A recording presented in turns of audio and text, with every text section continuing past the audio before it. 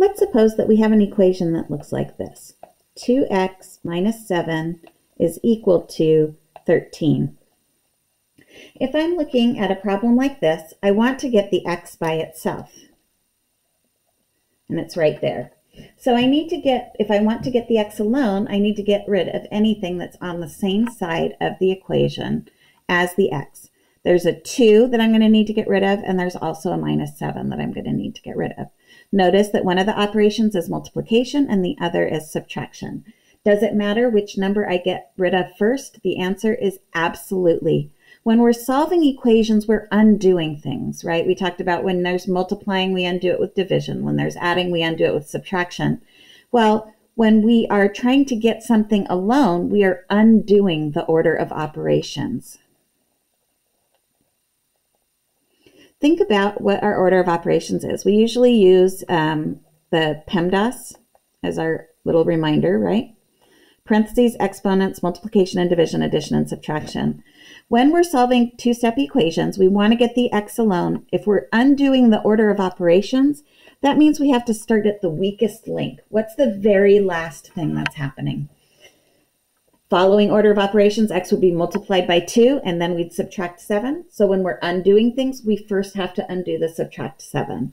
So we're always going to prioritize getting rid of things that are added and subtracted first. To get rid of a minus 7, we're going to do the opposite. Instead of subtracting 7, we're going to add 7 to each side. Again, as we're going through these, it's critical for you to get credit to make sure you show me what are you doing to each side of the equation and what does that leave you with. In this case, the minus 7 and plus 7 go away, leaving me with just the 2x, and on the right side, I have 13 plus 7, which is 20.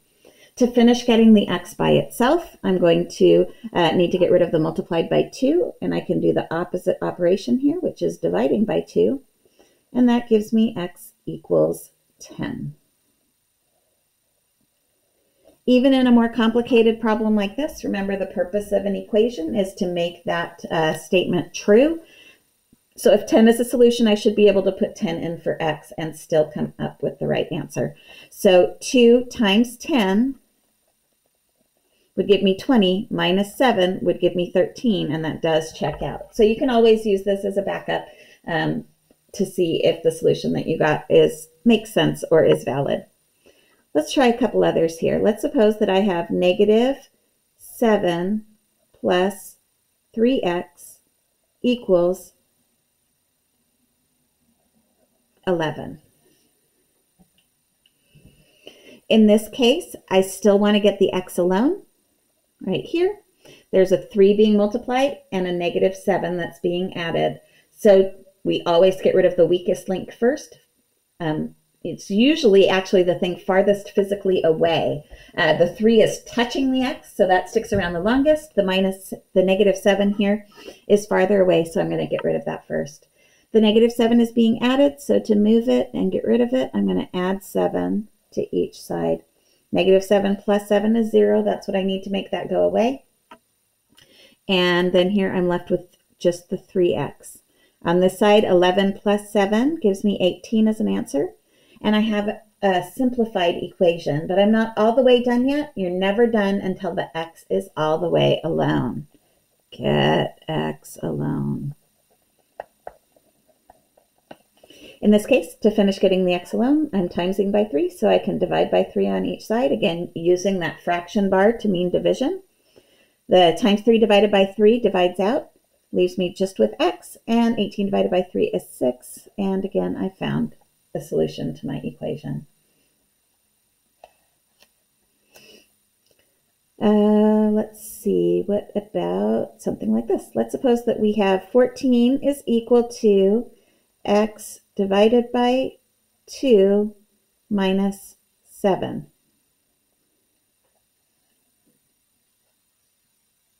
Still want to get the x alone. This time it's on the right side of the equation, so I need to get rid of all the values that are on the right side of the equation. Right now, x is being divided by 2 and then subtracting 7. So to get rid of a minus 7, I'm going to need to plus 7 on each side. 14 plus 7 gives me a 21 on the left side. On the right side, I had x divided by 2. Nothing has changed with that. The minus 7 plus 7 undoes each other, and I'm left with this simplified version of the equation. To finish getting the x by itself, it's still being divided by 2, so I can times by 2 on each side. And I end up with 42 equals the 2 divided and times cancel each other out and leaves me with x, and 42 is, of course, the answer. Okay, let's take a look at a couple of problems that have some complications that people sometimes forget about.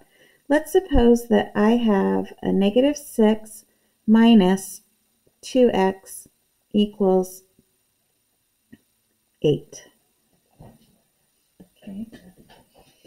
In this case, I have a negative 6 out here, and then I'm subtracting 2x to equal 8. I want to get the x alone. The first thing that I want to get rid of is any numbers being added or subtracted. So in this case, notice I've got this negative 6 out here. If I want it to go away, I'm going to need to have to add 6. Again, our purpose is to get this to become irrelevant in my equation. Negative 6 plus 6 is 0, so that drops out. And if I add 6 on the left, I also have to add 6 on the right. This is where people often make a mistake.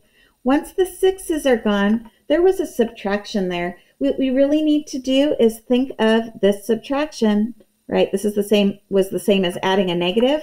So what I'm really left behind here isn't 2x. I'm left with negative 2x. So it's important to keep the sign of whatever was in front as you continue through your different operations.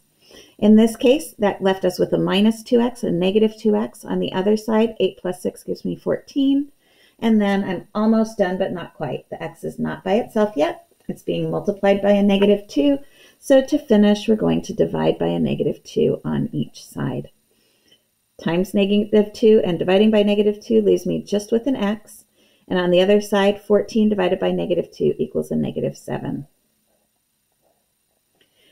These two-step equations are great. We can not always, but we can often simplify even really big equations down so that they just look like one of these, where you have something being multiplied or divided by x, something being added, subtracted by x, and a number. And we're always going to follow the same process.